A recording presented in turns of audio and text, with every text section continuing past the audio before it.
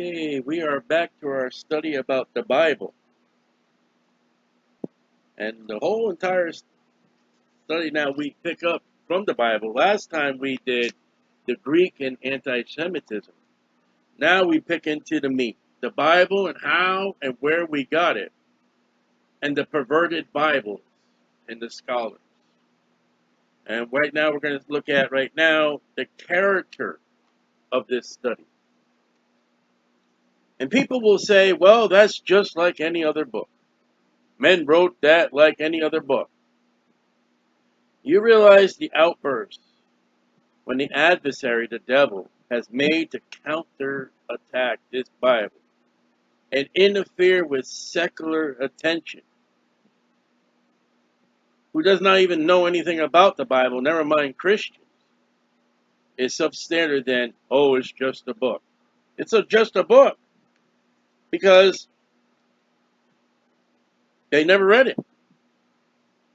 They didn't read it with the Holy Spirit. They didn't study it. They don't live it. To them, the Bible is an enemy. And it's not just one more book to them. It's inferior than that. They have a self-assurance. It's a book of myths and fables that do not approve with or contradicts their routine. They do not want anything to do with it. They are in attack mode. I remember one time I was with my son. We went door knocking and come up to this house. I remember vividly. I remember it was in Ledger. We walk up to this house, and there were no trees or anything. It was a brand new house, just put in. As we walk up to the door, we could hear people scrambling around. We could hear them running up the stairs and running indoors and opening and closing. And my son asked me, he goes, Dad, what's going on? I said, they see that we have the Bible, and they don't want the Bible. It's an attack. The devil is out to end your confidence in the Bible. And for the world, they have no confidence at all, so the devil wants to destroy that. But for you that carry the Bible and believe the Bible, the devil wants to try to use the world to destroy your confidence. And the devil started in the Garden of Eden when it came to man. Yea, as God said. The first words of the devil to man, the first words of the devil is in Isaiah, but the first words of the devil, Satan, to man was, yea, as God said. Reliability is extremely vital. How reliable is our Bible? How trustworthy is it? First, we got to know how precise its accounts are. We cannot have dependability without accuracy. You know, all the prophecies, first and second advent, have to be 100% fulfilled. And if they're not fulfilled yet, that will be fulfilled. That's accuracy.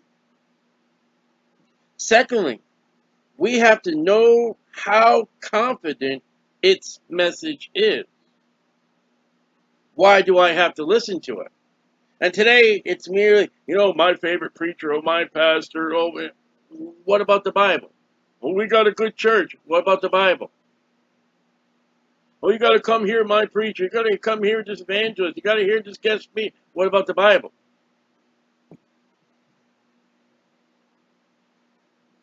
Why should you and I outline our entire life on the Bible? Why should you have faith in the Bible to lead you in all that you do and all that you say until Jesus comes again? And then when Jesus comes again, we got to rely on that reliability and accuracy that he is coming. Why should I guide my entire life? What I say, what I'm going to do. It comes to one matter of accuracy. The Bible says that one day we're going to be judged as Christians. The world will be judged as sinners. And the other matter is authority. God is the judge. And that if we do not obey what God tells us to do, that we do not do what the Bible tells us what to do, we're going to be at fault. We're going to be at a loss. And the accuracy of the Bible is the accuracy of my life. And the authority of the Bible is the authority of the one that will judge us. So how accurate are its statements, the Bible? Behind the matter of accuracy is the accuracy of Jesus Christ himself. He's either saying the truth or he's not. Think about that. Either Jesus Christ is the truth and he says, I'm the way, the truth, and the life, or he's lying. And in Matthew 5:18, the Bible says, and the words of Jesus, for verily I say unto you, till heaven and earth pass, one jot, one tittle shall no wise pass from the law, to all be fulfilled. That is a robust declaration of dealing with the accuracy of the Bible. There's no ifs, ands, or buts. The whole lot that it predicts will be fulfilled. Jesus said in Matthew 5:18, all prophecy, everything that the Bible said it will happen, will happen. And not one jot or one tittle will pass away until it does. That is an accuracy statement by our Lord God and Savior, Jesus Christ. It's to depend on the Bible doing what it says it will do. There is no accuracy of any evolution textbook. And no evolution textbook being taught in all the education schools has no prophecy. It has no facts. And there are facts, they've been distorted. Jot of Matthew 5:18 is the smallest letter of the Hebrew language. It's the smallest of the 22 letters in the Hebrew language. And Jesus would say not one letter, but the very smallest letter. We would say for the English language, we would dot every I and cross every T. Everything, we're not going to dot every I and cross every T until it's all complete. We got to understand the inspiration, inerrancy, that it is a little deeper than the average evangelistic church believes. The Bible is more than what your church. And you may have a good church, and I doubt it in the Laodicean church age.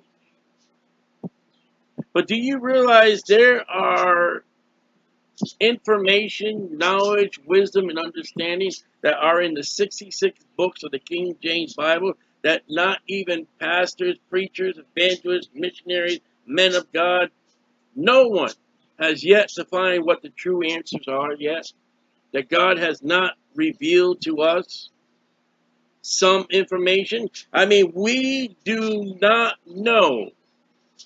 Only the Father knows the date of the rapture and the time. Revelation 19:9.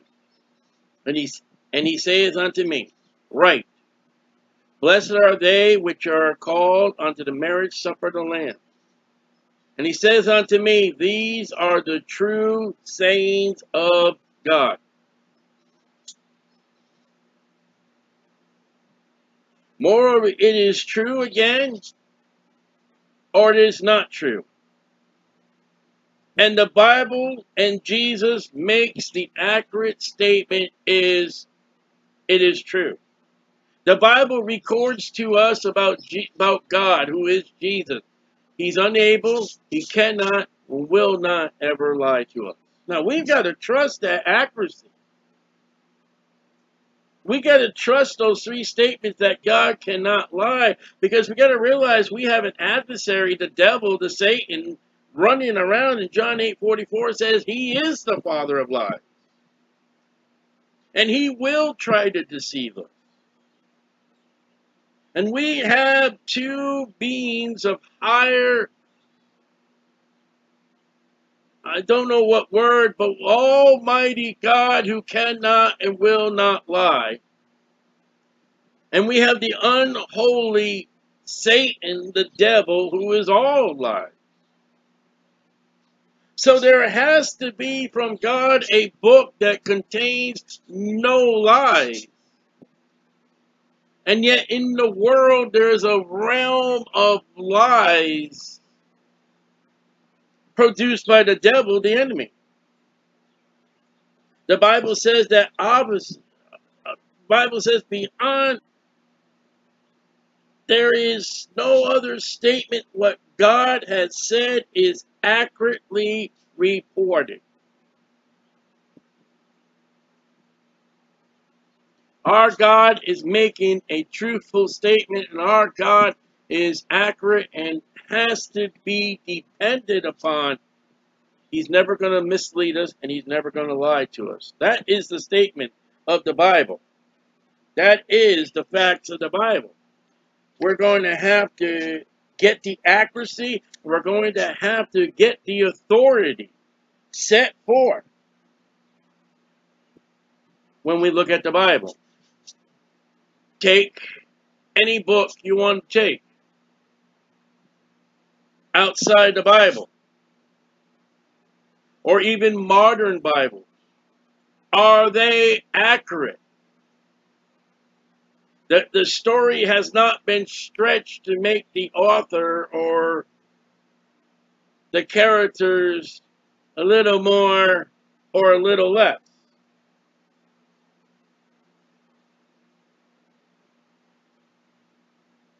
Well, there are lies in the Bible. And surely, every time Satan speaks, it's a commonly known thing that the devil lies. The devil will tell some truth, and then the devil will leave out, he'll omit, he'll add, he'll subtract, or just outright lie. Men are documented, and they speak falsehoods or lies.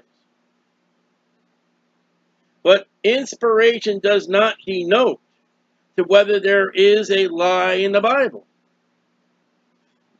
Though we will record Moses,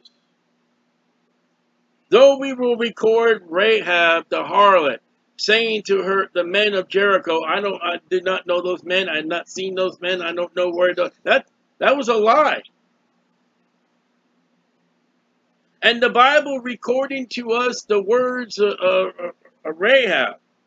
Yes, Rahab lied, but the Bible did not lie to us, telling us when Rahab lied. And there are times that Moses and David and Peter lied. And yet the Bible does not lie to us. When they lie to record what they said, it does not lie to us when it says, in the beginning God created heaven and earth. But there are textbooks out there that will lie to say, in the beginning, the Big Bang.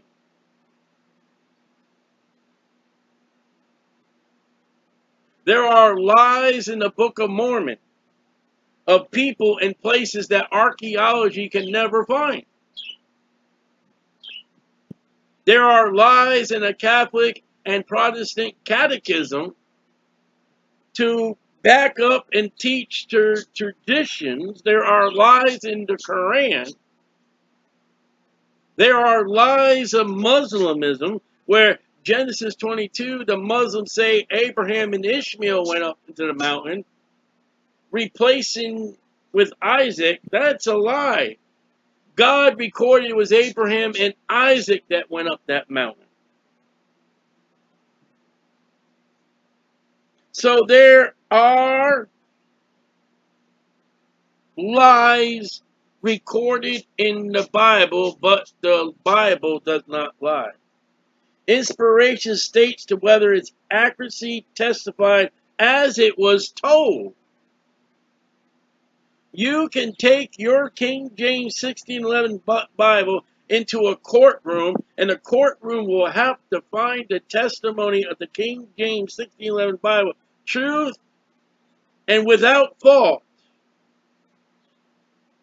And if they do find fault, God, the judge of all the earth, will find his word faultless. And as we read in Revelation 19, saying these true sayings of God. So whatever man says of the Bible, God said these sayings are of God. They are not just sayings, they are true sayings. Each and every time God speaks, it is the truth. It is all accurately reported. It means true, genuine, totally dependable, reliable sayings of God. This man raped his sister.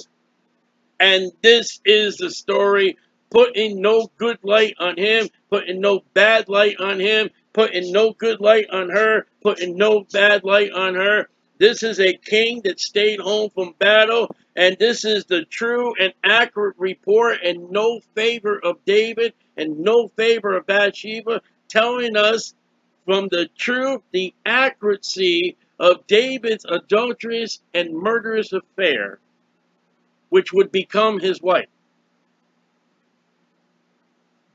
We see the accuracy and the genuine dependability of a man that went into Egypt and said, she's my sister. We are genuine of dependability of Peter saying 3 times, I don't know him, I don't know him, I'm a blankety blank blank, don't know him. And then the rooster or the cock crew at the 3rd time. We are accurately proclaimed before us that the devil and Jesus were together, and he was tempted 3 times accurately. Even though the devil added, subtracted, and twisted the word of God, Jesus totally, genuine, dependably God. And everything recorded in the temptations of Jesus was accurate. It did not favor Jesus, and it did not favor the devil, and it did not unclaim Jesus, and it did not unclaim the devil. It reported it to and as it was. When we talk about Mary, the mother of Jesus, it accurately put her who and what she was. The Bible did not put Mary on a pedestal with the gods at the Catholic Church. And the Bible proclaims about Mary, yes, she was a virgin. But after Jesus was born, that her and her husband Joseph came together and there were other children. Mary was a remarkable woman. I admit to that fact that God was able to choose her as the vessel of the body of Jesus Christ in the womb. I'll give Mary that much credit. But the Bible doesn't shed less light. The Bible doesn't shed more light. But it accurately tells us about Mary that the fact is Mary had to go into the temple and offer, according to Leviticus 12, the sin offering of having a male child. Where the church, the Catholic Church, Mary was without sin. That's a lie. The Bible accurately records to us that Elizabeth and Sarah, two women, old age, carried a baby in their womb and gave birth. Revelation 21:5. And he that sat upon the throne said, Behold, I make all things new, and I can't wait for that day. And he said unto me, Write. This is the one that's on the throne. For these words are true and faithful. Well, how do I know that man correctly testified to that? What if John just was writing his own little thing? Like all the philosophers, like all the authors and all the men writers. Revelation 22:6. And he said unto me, These sayings are faithful and true, and the Lord God, the holy prophet, sent his angel to show unto his servants the things which must shortly be done. That's how we know. And I'm not going to rush through this. This study is going to be long. We've got 116 pages. And I think we're going to stop there as the introduction. We got next the reliability of the Bible. But let's stop right there. I think it's a good stopping point. Let's call it the Bible. Accuracy and authority. And Lord willing, we're going to try every Wednesday to come and teach the Word of God. The Word of God. You are allowed, this is uncopyrighted information, you are allowed to share this. You are allowed to download it. You are allowed to put it on CDs, cassette tapes, whatever it is to get this study out. I give you free permission to go out and get this word out. Now, if you distort, you lie, you tamper, you cut, you make me say things I did not say, that is between you and God. And we're going to try to set forth every week, Lord willing, this study of our Bible. You can, at our website, and it'll be with the audio of, I'm trying to think of the name, YouTube and SoundCloud, and my Facebook post.